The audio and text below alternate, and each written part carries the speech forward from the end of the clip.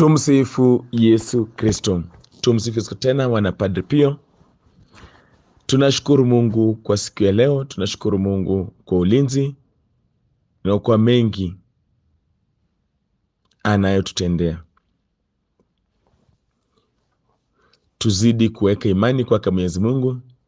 Tuzidi kusali na kutembea katika njia zake Mwenyezi Mungu. Tumsifu Yesu Kristo. Tunaenda kupata somo kutoka Samueli wa kwanza, sura ni ya 5. Tutasoma kuanzia mstari wa kwanza hadi wa 12. Baada ya Wafilisti kuliteka sanduku la Mungu, walilibeba kutoka mji wa Ebenezeri hadi mji wao wa Ashdodi. Kisha wakalipeleka sanduku la Mungu kwenye hekalu la Mungu wao Dagoni na kuliweka karibu naye. Kesho yake asubuhi, watu wa mji wa Ashdodi walipoamka, waliona sanamu ya Dagoni imeanguka kifudifudi mbele ya sanduku la Mungu. Wakaisimamisha tena sanamu ya Dagoni na kuiweka tena mahali pake. Lakini kesho yake asubuhi walipoamka, waliona kuwa sanamu ya Dagoni imeanguka kifudifudi mbele ya sanduku la Mwenyezi Mungu. Kichwa, miguu na mikono ya sanamu hiyo vyote vilikuwa vimekatika, vikawa vimelala chini kwenye kizingiti cha mlango. Kiwiliwili cha sanamu ya Dagoni ndicho tu kilikuwa kimebakia. Ndiyo maana makuhani wa Dagoni na wote wanaoingia kumwabudu Dagoni huko Ashdodi, wanapoingia kwenye hekalu la Dagoni, hawakanyagi kizingiti cha hekalu la Dagoni hadi leo. Mwenyezi Mungu aliwaadhibu vikali na kuwatisha watu wa Ashdodi. Aliwaadhibu hata na majirani zao kwa kuwaletea ugonjwa wa majibu. Wakazi wa Ashdodi walipoyaona mambo yaliyowapata, wakasema, Mungu wa Israeli anatuadhibu vikali sisi pamoja na Mungu wetu Dagoni. Sanduku la agano la Mwenyezi Mungu haliwezi kukaa kwetu. Walituma wajumbe na kuwakusanya wakuu wote wa Wafilisti na kuwauliza, je, tutafanya nini na sanduku hili la Mungu wa Israeli? Wakuu wao wakajibu, sanduku hilo la Mungu wa Israeli lipelekeni Gadi. Basi wakalipeleka kwenye mji wa Gadi. Lakini baada ya kulipeleka huko Gadi, Mwenyezi Mungu akauadhibu mji huo, akisababisha hofu kuu mjini, na akawapiga wanaume wa mji huo, vijana kwa wazee, kwa kuwaletea majipu. Hivyo wakalipeleka sanduku hilo la Mungu kwenye mji wa Ekroni. Lakini sanduku hilo la Mungu lilipofika huko, watu wa mji huo walipiga kelele, wametuletea sanduku la Mungu wa Israeli ili kutuua sisi na watu wetu. Kisha wakatuma ujumbe na kukusanya wakuu wa Wafilisti na kuwaambia, lirudisheni sanduku la Mungu wa Israeli mahali pake, ili lisituue sisi pamoja na watu wetu. Walifanya hivyo kwa sababu kulikuwa na hofu kubwa katika mji mzima, kwa sababu Mungu alikuwa anawaadhibu vikali. Nao wale ambao hawakufa walipatwa na majibu, hata kilio cha mji kilifika mbinguni. Neno la Mungu. Tumsifu Yesu Kristo. Tumsifu Yesu Kristo. Tena wana Padre Pio, lirudisheni sanduku la Mungu wa Israeli mahali pake, ili lisituue sisi pamoja na watu wetu. Lirudisheni sanduku la Mungu wa Israeli mahali pake, ili lisituue sisi pamoja na watu wetu. Tumsifu Yesu Kristo. Sanduku la Mwenyezi Mungu lisipokuwa mahali pake litaleta madhara, litaleta maangamizi, litaleta mauaji, litaleta magonjwa. Lirudisheni mahali pake. Tumsifu Yesu Kristo. Tumsifu Yesu Kristo. Tena wana Padre Pio, usicheze na sanduku la Mwenyezi Mungu.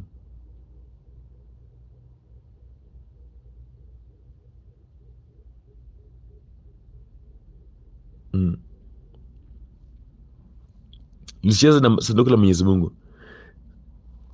Usicheze na tabernacle. Usicheze na ekaristi. Usicheze na uwepo wake Mwenyezi Mungu. Kuna wakati mwingine, mara nyingi watu wanafanya mzaha kwenye sanduku la agano. Wanachezea hekalu. Irudisheni sanduku mahali pake la Mwenyezi Mungu mahali pake, au mungojee madhara.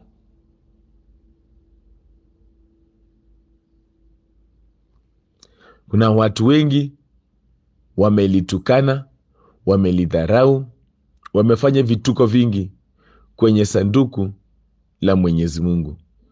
Ndio maana madhara inatuingilia. Ndio maana watu wanaumia. Wanasema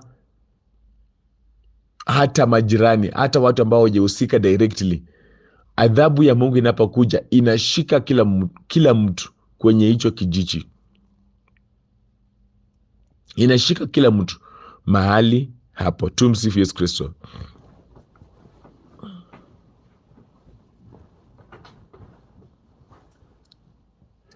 Kwenye somo letu la leo tunaambiwa kwamba baada ya Wafilisti kuliteka sanduku la Mungu, walilibeba kutoka mji wa Ebenezeri hadi mji wao wa Ashdodi.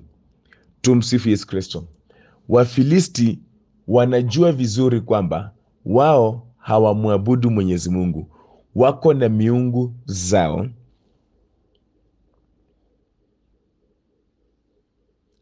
Na wanaliteka sanduku lake Mwenyezi Mungu. Sanduku la Mwenyezi Mungu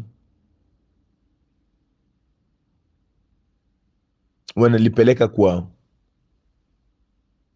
Wanataka kudhalalisha kazi yake Mwenyezi Mungu.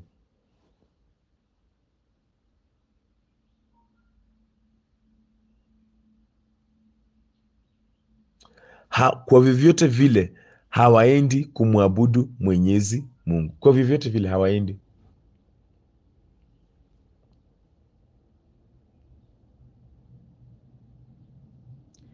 Wanaenda kumdhalilisha.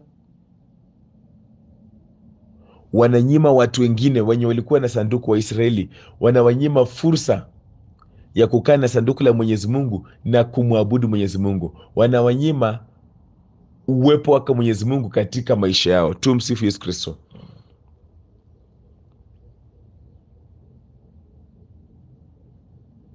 Na wanajua kwamba hawaendi kumwabudu. Unajua hizi vitu huwa zinafanyika. Unaweza pata watu wanawanyima fursa ya kuingia kwenye chapo kumwabudu Yesu wa Ekaristi, ile hali wao hawamwabudu. Pengine watafunga mlango, wataweka masaa ya kusema ukifika hapa hivi toka, nenda nyumbani.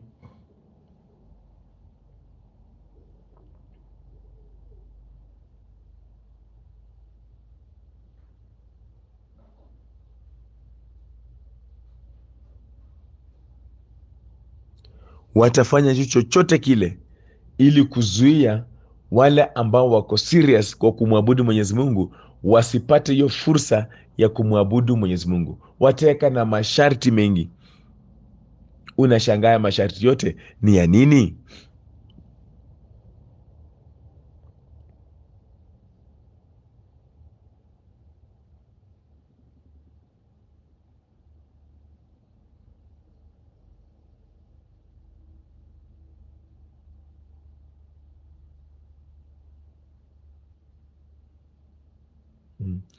Shangaa haya masharti yote ni ya nini?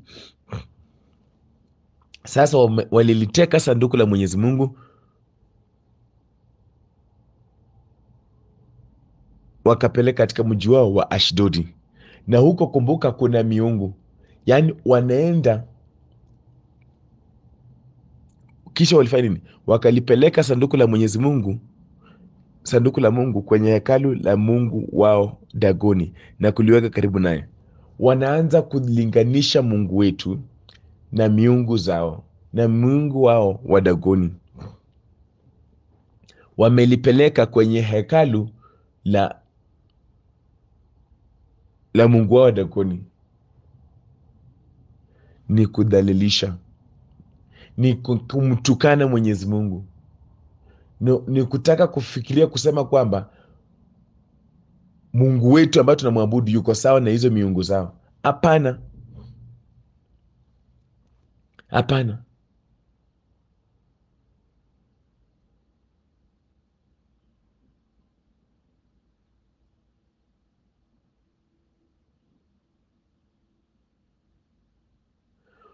Mungu anataka anapoingia iwe ndio yeye Mungu, sio mahali anapoingia pia kuna miungu mingine. Hapana. Tumsifu Yesu Kristo. Bwana Padre Pio, hata wewe, mimi na wewe,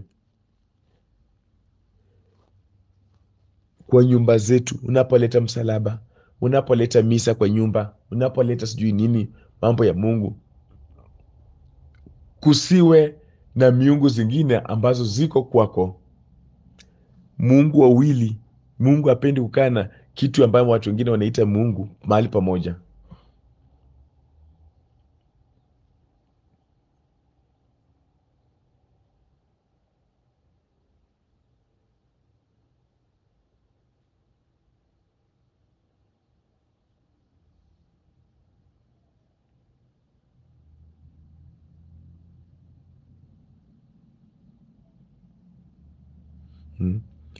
Hawezi kaa mahali pamoja.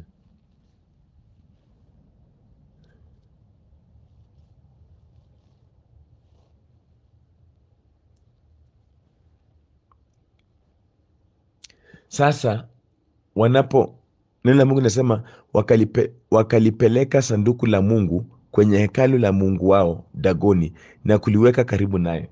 Yaani wanamweka karibu naye asifu kana kwamba wote ni Mungu wa ukweli. Hapana.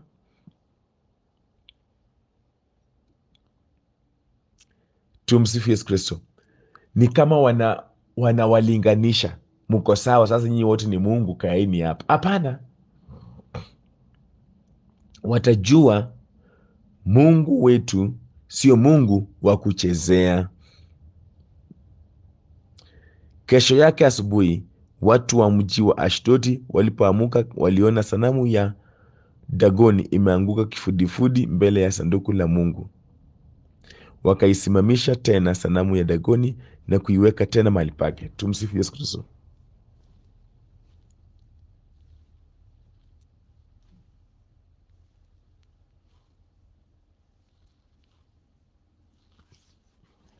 Walipata sanamu yao imeanguka kifudifudi mbele ya sanduku la Mwenyezi Mungu. Amina. Hauwezi kuweka hizo vitu, sanduku la Mungu na miungu mahali pamoja. Hauwezi.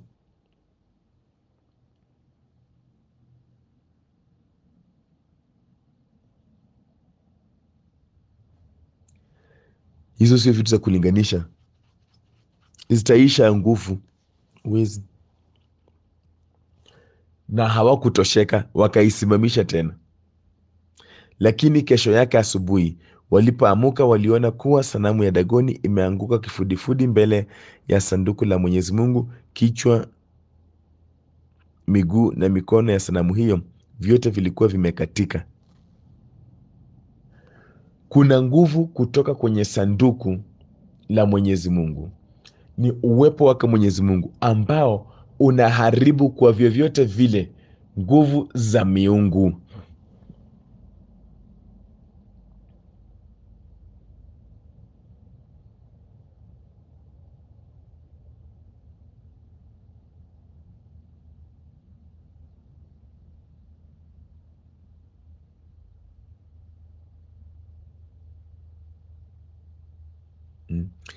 Naharibu nguvu za miungu kwa vyovyote vile. Nashukuru Mungu ili sanamu ilipoanguka mara ya kwanza kifudifudi, walifikiria ni mchezo. Mara ya pili, wachi imevunjika, mikono zake, miguu, kichwa vimevunjika. Ndio ujue kwamba hizi ni vitu tofauti, hauwezi ukaweka pamoja, huwezi ukadhalalisha Mungu, huwezi ukatoa sanduku la Mwenyezi Mungu kwa Waisraeli na ulete huku unataka kulidhalalisha, unataka kumdhalilisha Mwenyezi Mungu, unataka kumlinganisha na miungu. Haiwezekani.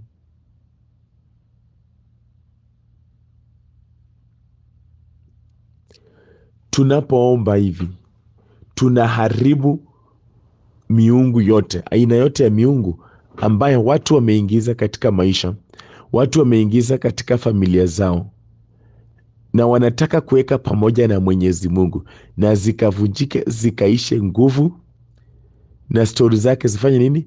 Ziishe zote.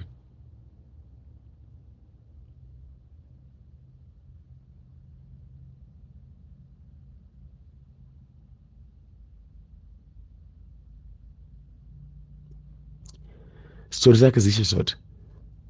Kwa hivyo watu ambao wanapenda kuchanganya mambo, wanataka kuingiza mambo ya kimungu na pia wameingiza miungu zao, wajue kwamba haitasimama. Hakuna miungu, hakuna uchawi, hakuna nguvu za giza ambazo zinaweza kustahimili nguvu ambazo zinatoka kwenye sanduku la Mwenyezi Mungu ambaye ni Mungu mwenyewe. Haziwezi.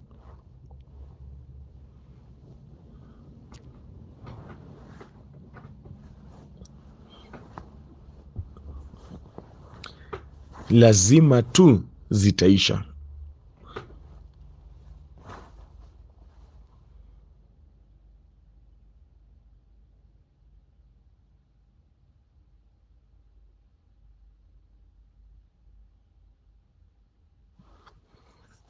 Lazima tu zitaisha.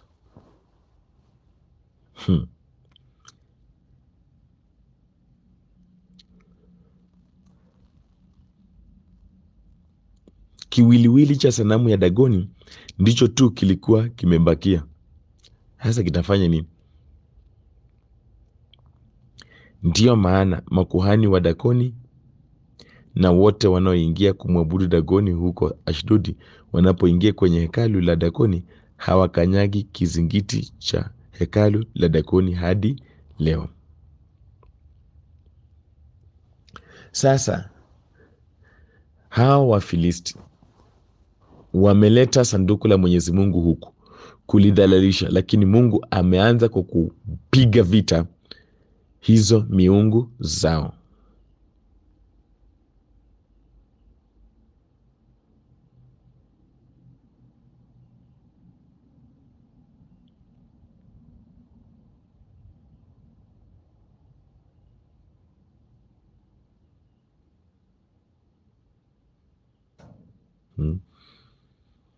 Ameanza kwa kupiga vita hizo miungu zao, hazitasimama tena. Mungu sio wa kuchezea.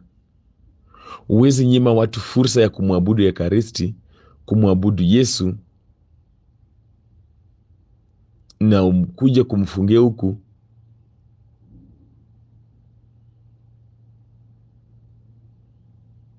eti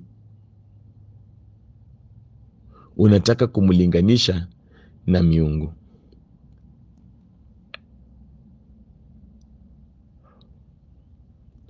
Haiwezekani. Haikuishia hapo. Mwenyezi Mungu aliwaadhibu vikali na kuwatisha watu wa Ashdodi. Aliwaadhibu hata na majirani zao kwa kuwaletea ugonjwa wa majibu. Tumsifu Yesu Kristo. Walifikiria itaishie tu hapo, kwamba sanamu zitavunjika nini na nini, alafu stori ziishe. Hapana. Mungu aliwaadhibu watu wa Ashdodi hata na majirani zao. Kwa kufanya nini? Aliwaletea ugonjwa wa majibu, boils. Tumsifu Yesu Kristo.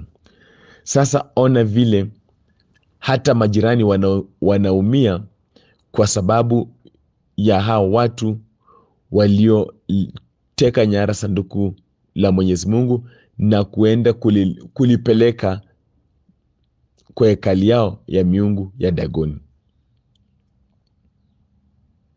Wakati mwingine tunaumia katika kijiji, wakati mwingine tunaumia katika mtaa kwa sababu ya watu ambao wameamua kumdhalalisha Mwenyezi Mungu. Sasa majirani zao walikuwa wamekosa nini?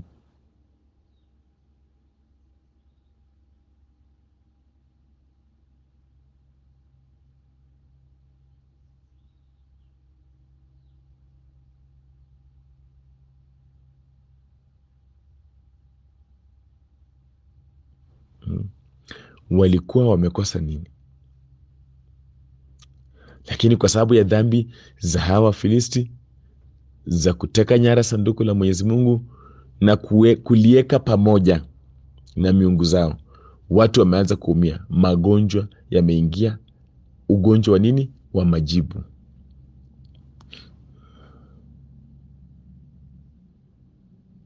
Tumsifu Yesu Kristo.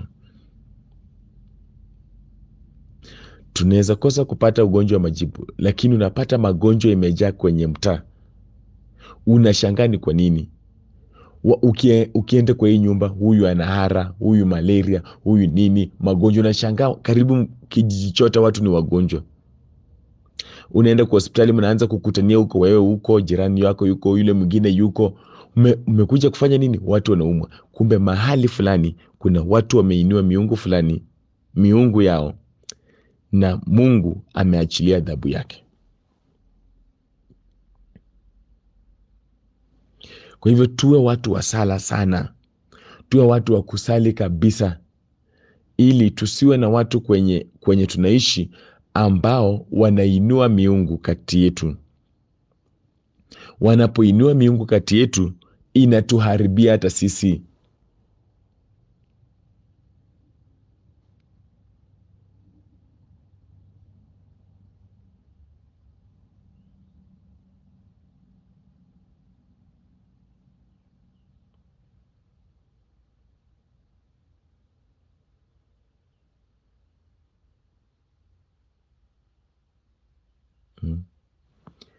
Wanatuharibia hata sisi. Kwa hivyo tukatae. Hata kwenye sala zetu tunaposali, nasali ukisema kama kuna mahali popote kwenye kijiji chetu, kwenye mtaa wetu, kwenye ploti ambayo naishi, mtu ameingiza vitu za giza, ameingiza miungu zake, ila hali sisi tunaleta Mungu wa ukweli, ziharibike zote. Hatutaki adhabu ya nani? Ya Mwenyezi Mungu. Mungu ndio dawa yetu. Mungu ndiye anatuponya. Sasa Mungu akiachilia ugonjwa juu yetu, nani atatuponya? Umaijiuliza hilo swali?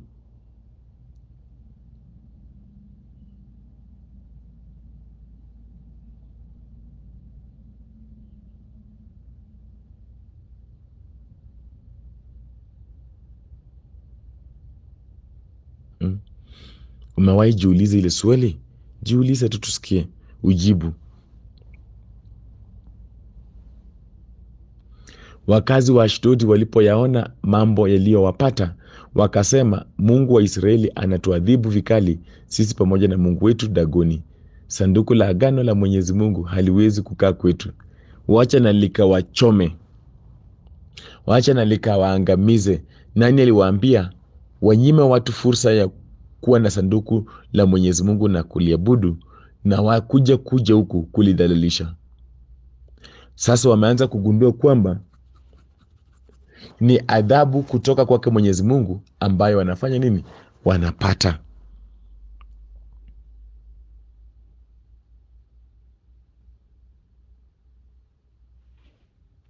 Wanapata adhabu kutoka kwa Mwenyezi Mungu. Tumsifu Yesu Kristo. Walituma wajumbe na kuwakusanya wakuu wote wa Filisti na kuwauliza, je, tutafanya nini na sanduku hili la Mwenyezi Mungu wa Israeli? Yaani hawajui cha kufanya. Waambie tu waliabudu. Hawezi anza kudhalalisha sanduku la Mwenyezi Mungu na ufikirie utakaa vizuri. Huwezi kudhalalisha kazi yake Mwenyezi Mungu, hekalu lake Mwenyezi Mungu, ekaristi, neno la Mungu, upadri. Hizo zote ni sanduku la Mwenyezi Mungu, na ufikirie utakaa vizuri.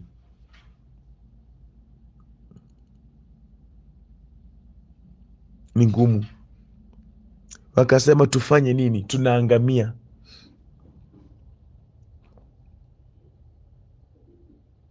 Wakasikilizana kwamba sanduku hilo la Mungu wa Israeli lipelekeni Gathi. Basi wakalipeleka kwenye mji wa Gathi. Lakini baada ya kulipeleka huko Gathi, Mwenyezi Mungu akauadhibu mji huo, akisababisha hofu kuu mjini, na akawapiga wanaume wa mji huo, vijana kwa wazee, kwa kuwaletea majibu. Hata hao walipigwa na ugonjwa wa nini? Wa majibu. Kwa sababu mnaletewa na mnajua nyinyi mmeingiza miungu. Tumsifu Yesu Kristo. Unakuwa umeanzisha vita. Unajua, kama unajua vizuri, umejichanganya. Hutaki kubadilika. Wakati mwingine hata wakisema misa inataka kuja kwako, usikubali. Nimekusaidia Mungu, kwa sababu tayari uko na altari fulani ambayo sio kama Mwenyezi Mungu. Haiwezi kuja kuijengwa tena juu ya hii ingine, altari ya misa takatifu, altari ya kukifanyia mageuzo ya hostia kuwa mwili na damu takatifu Yesu Kristo.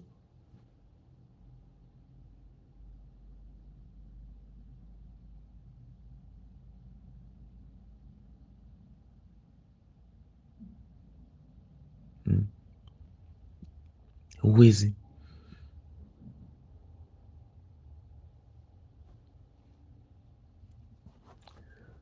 Sasa watu waliumia, watu wa Gathi waliteseka. Hivyo wakalipeleka sanduku hilo la Mungu kwenye mji wa Ekroni. Lakini sanduku hilo la Mungu lilipofika huko, watu wa mji huo walipiga kelele, wametuletea sanduku la Mungu wa Israeli ili kutuua sisi na watu wetu. Kisha wakatuma ujumbe na kukusanya wakuu wa Wafilisti na kuwaambia, lirudisheni sanduku la Mungu wa Israeli mahali pake, ili lisituue sisi pamoja na watu wetu. Kama unajua hauabudu, sanduku la Mwenyezi Mungu sio la kukaa tu nalo kwa nyumba.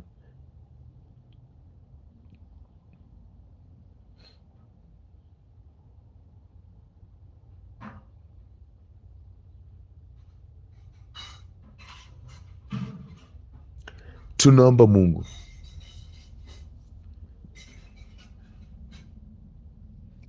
sanduku la Mwenyezi Mungu liwe mahali pake. Na mahali pake ni wapi? Kanisani, kwenye tabanako. Mahali pake ni wapi? Kwenye moyo zetu.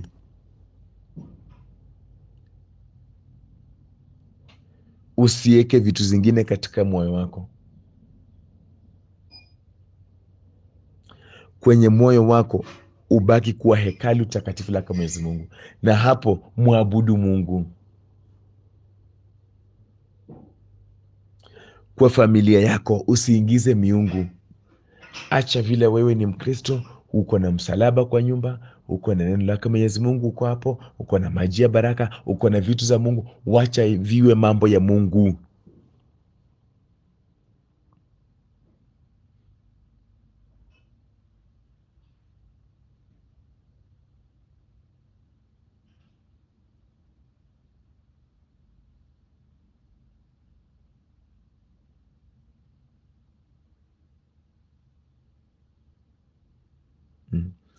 Wacha ukae na mambo ya Mungu katika nyumba yako, usiweke vitu vibaya.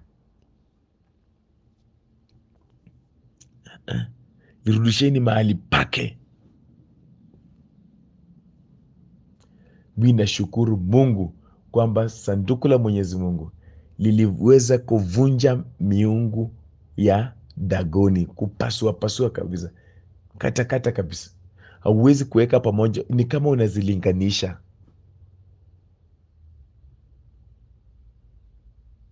Huwezi kulinganisha Mungu wetu na hizi miungu zingine.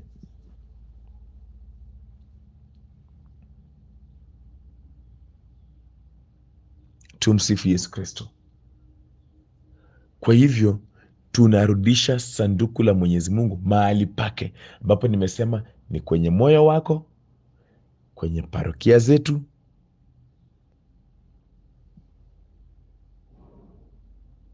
kwenye familia zetu, kwenye nchi zetu. Moyo wako umeweka nini?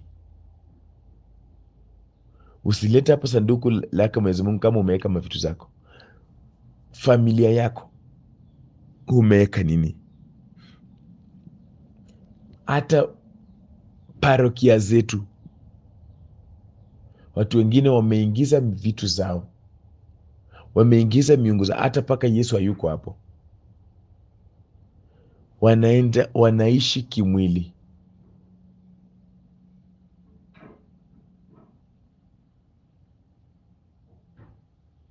Tunaomba kutoka Mwenyezi Mungu siku ya leo neema ya kuweza kulirudisha sanduku lake Mwenyezi Mungu mahali pake.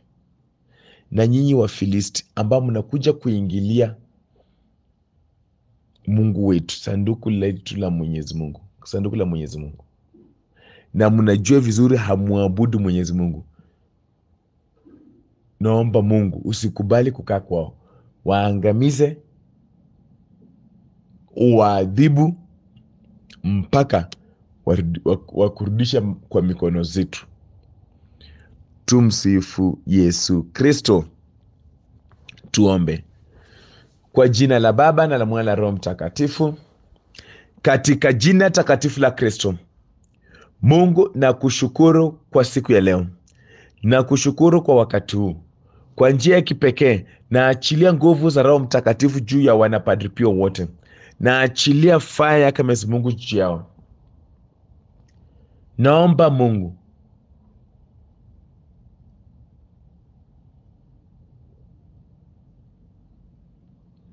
kwamba hii fire ambayo nimeachilia ikaharibu, ikavunje nguvu zote, miungu zote, miungu ambayo za Dagoni, miungu ambayo watu wameinua, nguvu ambayo tunapata kutoka sanduku la Mwenyezi Mungu likavunja na kuiharibu yote. Nguvu za uchawi, nguvu za kutukuza miungu, tunaziharibu zote katika jina takatifu la Kristo. Wanaoingilia kwamba Mungu asiabudiwe, wamejenga hata hekalu za madakoni, tunaziangusha katika jina takatifu la Kristo, tunazisambaratisha katika jina takatifu la Kristo.